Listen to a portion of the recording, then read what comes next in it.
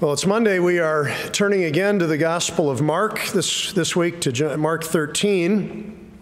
And there is an unmistakable urgency about these final chapters. You may not realize this since we are taking a whole year to study this gospel little by little, but Mark moves at breakneck speed. It only takes 45 minutes to read the gospel in a single sitting. Might be something to do on your own or with a friend between now and the end of the semester, maybe several times, but you get a much greater sense of the pace of the gospel if you read it through in one sitting. Mark starts right at the beginning with the beginning of Jesus' public ministry and then rushes forward to the last week of our Savior's life. And then, remarkably, the story gets even more intense. Jesus is welcomed by multitudes at his triumphal entry. He goes into the temple courts and he drives out the money changers. He tells a prophetic parable in which, see if this sounds familiar, the beloved son of a great king is sent from a far kingdom and gets put to death. That's the intensity of the end of Mark. Even before you get to the cross, Jesus is telling a parable, which is the story of his own sacrifice. There is a sense at the end of the gospel of life and death. And we definitely get that in the beginning of chapter 13, when Jesus prophesies not only the destruction of the temple, but the end of the world. Wars, rumors of wars, false Christs leading people astray, nation rising against nation, heaven and earth shaken, families torn asunder, the sun turning black, stars falling from the sky, tribulation, the greatest suffering the world has ever seen. And faithful followers of Christ will suffer the most of all, the hatred of the world. And yet in the midst of this, Jesus says, do not be afraid. Because before the world ends, you will have an opportunity to do what you were made to do, and that is to testify to the grace of God through Jesus Christ, our Lord. The gospel must first be proclaimed to all nations. Now, you need to know that wherever faithful Christians truly follow Christ, there is the same sense of absolute urgency that Jesus had about sharing the gospel. We don't know when the world will end, either for any particular person or for this tired old world generally. But we do know, because Jesus said it over and over again, that the end is coming soon, and that in the meantime, we are called to do everything we can to make sure as many people as possible get a definite opportunity to repent of sin and receive the gift of eternal life in Jesus. Now, if I'm right that you see this sense of urgency about evangelism wherever you find faithful Christians, then for one thing, that's a good test for us of our faithfulness to Christ. But also this, you won't be surprised to learn that the Protestant reformers were serious about sharing the gospel. During the President's Chapels this year, I've been going back to the Reformation that started 500 years ago and trying to show its relevance for today. And the Protestant reformers were passionate about all kinds of things that we're passionate about at Wheaton College today. Things I hope you will always be passionate about. Christ-centered liberal arts learning, the life of the mind, reading and studying the scriptures, caring for the poor, welcoming refugees, standing before God on the merits of Christ, not on the basis of your own spiritual performance. These are the kinds of practices you can build an entire life upon, as the reformers did. What I want to do this morning is challenge you also to be passionate about sharing your faith. Will you tell people about Jesus? Will you get involved in starting new churches? Will you support missionaries through your prayer and through your financial giving? Just a couple of days ago, I was in Denver with some Wheaton alums, and we were talking together about the immense privilege that we have experienced in supporting fellow Wheaties who are doing gospel work around the world. Mrs. Ryken and I have supported some of our Wheaton friends now for 30 years. I hope you get the same kind of opportunity to support your own friends in the gospel work that God has given them to do. That's the same kind of commitment that John Calvin made. If you had worshiped at his church in Geneva, Switzerland, in St. Peter's Cathedral, back in the day, you would have definitely sensed his commitment to world evangelization. And I say this because Calvin closed every one of his sermons with basically the same prayer for the missionary work of the gospel. In fact, one scholar has estimated that if you had been a regular part of Calvin's congregation during those years, you might have heard this prayer more than 2,500 times. It had a huge influence on the work of that church. And Calvin typically prayed that God would grant his grace not only to us, but to all people and all nations of the earth, that he would bring back all souls from the bondage of darkness to the way of salvation, and that for that purpose he would raise up true and faithful ministers of his word who seek not their own profit and glory, but only the advancement of his holy name, that his glory may shine over all, and the kingdom of our Lord Jesus Christ be increased and advanced more and more. This was Calvin's prayer. What a prayer that is. It's a prayer for Christ and for his kingdom. We usually associate the Protestant Reformation with Europe, but as far as the reformers were concerned, this gospel was never just for people in their own place. It was always for the entire world. Now, Martin Luther, for example, in the preface to his New Testament, said that before he died, Jesus appointed and ordained that after his death, his gospel should be preached throughout the world, that all who believe might receive life and righteousness and salvation. Calvin had the same commitment. He wanted all nations to know Christ. He prayed for their salvation. But he also knew that people would never believe in Jesus unless they heard about Jesus. And so he was fervent in his prayer that God would raise up missionaries and evangelists to preach the gospel. For Calvin, this kind of evangelism started at home. He believed that God had called him, to some degree against his own desires, to preach the gospel in the city of Geneva. He talked about the ministry there. He said, God has opened a door for us so that we might introduce Christ. And that's what Calvin did. He introduced Christ to people by preaching the Bible, faithfully teaching the Scriptures, sometimes as many as 20 times a week. And he saw people coming to faith in Christ, growing in their daily discipleship.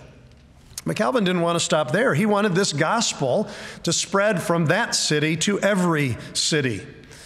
He believed fervently that Jesus Christ has been given authority over heaven and earth, that by the power of the Holy Spirit, God's word will do its work wherever it is proclaimed.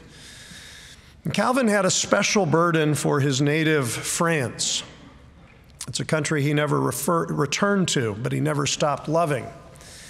And eventually, I'll tell you a little bit of the story later on, but eventually his church sent hundreds of missionaries to every part of the French-speaking world. One historian comments that Geneva became a dynamic center or nucleus from which vital missionary energy radiated out into the world beyond. I read that sentence, I can't help but think that this has often been true of Wheaton College. This has been a dynamic center or nucleus from which vital missionary energy radiates out into the world. This should be our fervent prayer for our campus today and for the coming generation. That kind of prayer and that kind of commitment was fully in keeping with Calvin's belief, and here is how he described it, that God had commanded the messengers of the gospel to go a distance in order to spread the message of salvation in every part of the world. Praise God, some of you have been going a distance just this last week. A distance to some city in the United States, to prison somewhere, to some foreign country. This is the call of the gospel in every generation, that we would not just stay in our own place, that we would go the distance. And Calvin's missionaries from Geneva went the distance. Many of them were refugees who had first come to that city for asylum. They were trained in ministry, then they went out to other places to preach the gospel. Maybe some of you remember an amazing fact I shared with you back in January, that Geneva, as a city of 10,000, welcomed 10,000 refugees. And that generous hospitality created amazing opportunities for people to hear the gospel. We see the same thing happening in the world today, particularly among Muslim refugees and other immigrants who are moving from country to country. And in every place, there are Christians there to welcome them and to serve them in the name of Jesus. Last week, while you were away, just struggling with a little cough this morning. Last week, while you were away, the National Association of Evangelicals was on campus for board meetings. And one of the things we heard about, including from Wheaton alumnus Matthew Sorens, is just story after story of Muslims coming to Christ, because in every place where they go, there are the people of God there to welcome them and to serve them in the name of Jesus. Something similar happened in Geneva, and some of those refugees that first came there for safety, then took a risk and left the city and went to dangerous places with the gospel. The results of their work are amazing. We know this from the historical records, for example, from Geneva's Register of the Company of Pastors and other historical sources. In 1555, there were only 5 evangelical churches in France. 4 years later, there were over 100. And 3 years after that, more than 2,000. This is the mathematics of missions. It's never just addition. You're going to have to know multiplication. This is a story of the growth of the church in a few short years, increasing by a factor of 400, simply as the gospel was preached. And as the people of France were able to hear the gospel in their own language and were offered freely the gift of salvation through the death and resurrection of Christ alone. And so by 1562, near the end of Calvin's life, there were churches and house churches in Paris, Lyon, Aix-en-Provence, La Rochelle, Nantes, Orléans, Rouen, city after city, one new congregation after another, some of them as large as 8,000 members. And it was all because people were willing to go a distance with the gospel. And part of what I want you to know, by the grace of God, is that you have the same privilege. You have the same opportunity to share the gospel of Jesus Christ. I wonder what opportunities you had over spring break and how you took advantage of them. If you're like me, sometimes you think of a better way to take evangelistic advantage after you've had the conversation than during the conversation. But each time we take a step forward in sharing our faith, we become better equipped to address the next conversation, to become more and more effective in our witness for the gospel. What opportunities is God giving us as a campus in Chicago? What opportunities might you have for Jesus this summer? Sometimes all it takes is a simple conversation. I love the story that one of our staff members told me a few years ago. She was at a local park. She saw what turned out to be a Chinese woman looking after her young daughter, and they struck up a conversation. Before long, she invited the woman to study the Bible with her. It was something that, as an atheist, she had never done before. The two of them studied the Bible together. Then the woman got involved in a women's Bible study. And eventually she decided she didn't want to go to an early morning Bible study. She asked if there are any Christians that study the Bible in the evening. She switched over to an evening Bible study. And what my friend will never forget is the look of overwhelming joy that she saw on her friend's face when she came running up to her in the parking lot after school one day. She knew even before she said anything that she had received Jesus Christ for her salvation. And she explained what had happened. She had been in a Bible study the night before. She had heard the call of Christ to forgive enemies. And when she heard that call, she knew that was something she could never do out of her own strength. For her to do that, it would have to be from someone or something outside of her. And so she put her trust in God that night. She went home from the Bible study, asked, I guess, what might have been customary in her tradition or her culture. She asked her husband for permission to become a Christian. He said yes right away because he saw all the ways that her life was already changing. She stayed up all night reading the Bible, all the next morning, all the next afternoon, and then she ran up and told her friend what had happened. She said, "It is like I have new eyes. It is like everything is in color now. when it was colorless before.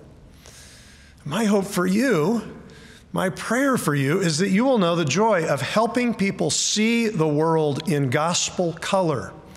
And it happened so simply. It was just reaching out to somebody in the neighborhood, starting a friendship, inviting for an opportunity to study the Bible, and then praying that God would do his work. Ask God to give you friendships that count for the kingdom. Open the Bible with people. Share the gospel through your personal witness. Pray as Jesus taught us to pray, that the Lord of the harvest would send out more workers. Proclaim the good news of Jesus Christ. The world still needs the gospel. There is so much gospel work to be done. I think of the prayer that Calvin had 500 years ago and how relevant it still is today. He prayed that God would show himself by his grace to dwell not only in one city or in a little handful of people, but that he would reign over all the world, that everyone may serve him and worship him as he deserves. See, that's the kind of expansive prayer that we ought to be offering as we go to prayer, not just for God to do a little thing in one place, but for him to do many things in many places, that the gospel would be advanced. Now, I don't want to minimize how challenging it can be to share the gospel. On the one hand, it's the simplest thing in the world. Sometimes all it takes is just starting a good friendship and then sharing your life with somebody, a life that includes prayer and Bible study and going to church and just the ordinary rhythms of the Christian life. If Christ is living in you, then when you share your life, you can't help but share Jesus too. It can be that simple. But I need to tell you that it can also cost you everything. And that's part of the burden that Jesus felt as he was commissioning his disciples to testify to his grace. He knew how costly it would be. He was looking forward to the end of the world. He told them they would have a chance to share the gospel, but he also talked about being delivered to prison, put on trial, even suffering unto death.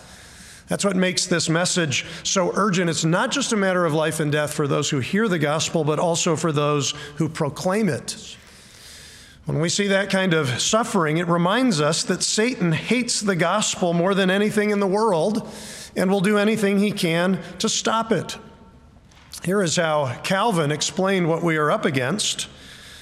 He said, "Today, when God wishes his gospel to be preached in the whole world, so that the whole world may be restored from death to life, he seems to ask us for the impossible, because we see how greatly we are resisted everywhere, and how Satan works against us so that all roads are blocked."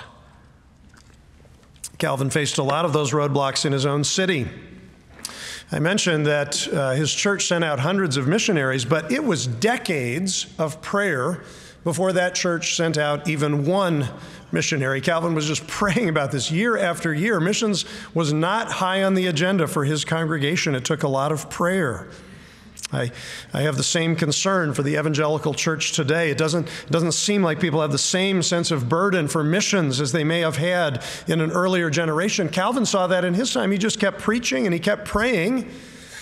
By 1555, it was only a little trickle of evangelists that went out, but eventually it became a mighty flood. The church was sending out as many as 100 missionaries in a single year. Now, not all of them had a terribly good life expectancy. As they went out to preach the gospel, many of them were risking their lives. In fact, when Calvin wrote to encourage the churches in France, he would not mention their true locations or use the real names of their missionaries. He wrote in a kind of code. He took the kind of precautions that many of us take today when we communicate with gospel workers in places like Vietnam and Saudi Arabia. And the missionaries took a lot of precautions too. They often conducted their worship services in private homes, or they went out into secret places in the woods. And despite the precautions, churches were sometimes discovered, some believers taken hostage, sometimes entire congregations, and there were martyrs, including 5 young theology majors seized in Lyon, thrown into prison, put to death. Their lives were for the glory of God. Here's what Calvin wrote in a famous letter to them delivered before they perished. "Let enemies do their utmost. They shall never be able to bury that light which God has made to shine in you, for this end, that all glory may be given to him, and that whether we live or die, all may be to his honor and glory." whether we live or die. Remember, as we worship in anticipation of Good Friday and Easter Sunday, and as you share the gospel, as you have the opportunity, remember you are following in the footsteps of your Savior, who, before calling you to go a distance for him, went a distance for you, coming down from heaven so that we would know the good news of God's grace, suffering unto death for our salvation, Satan doing everything he could to tempt and to murder Jesus, to destroy him forever. But God was victorious in that fight. The Bible says he disarmed the rulers and authorities. He put them to open shame. He triumphed over them as he nailed the debt of our sin to the cross. And now we are called to go a distance for that Savior, to follow the risen Christ, proclaiming the good news, whatever hardships we may face. I want to ask the concert choir to begin assembling for their final song. And as they come forward, I want to give you words of John Calvin that can give you courage. This is the conclusion of a letter that Calvin wrote to a church plant off the coast of France. And it was a letter that was carried by the man who became the church planter, Philibert Hamelin, who was faithful to his calling unto death. He suffered martyrdom just 4 years later. Here's what Calvin wrote to encourage Philibert Hamelin, his church in France, and every faithful follower of Jesus Christ. Take courage. Dedicate yourselves wholeheartedly to God, who has purchased you through his own Son at such cost. Surrender your body and soul to him, showing that you hold his glory more precious than anything this world has to offer. Value the eternal salvation prepared for you in heaven more than this fleeting life. And we will pray that the good Lord will complete what he has begun in you, that he will advance you in all spiritual blessings and keep you under his holy protection.